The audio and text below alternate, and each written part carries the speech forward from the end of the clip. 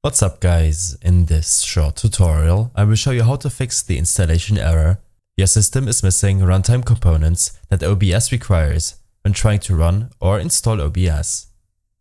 This should be quite an easy tutorial, but if you still have any questions then leave a comment and let me know. When getting this error, you will in most cases be redirected to the Microsoft Store page. If this is not the case, then click on the link in the description below. On this page, select the language in which you'd like the installer to be, and then click on Download. Next, select the vc_redist.x86.exe file.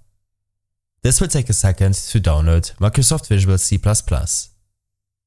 Make sure to locate the download file and double-click it to install it to your system.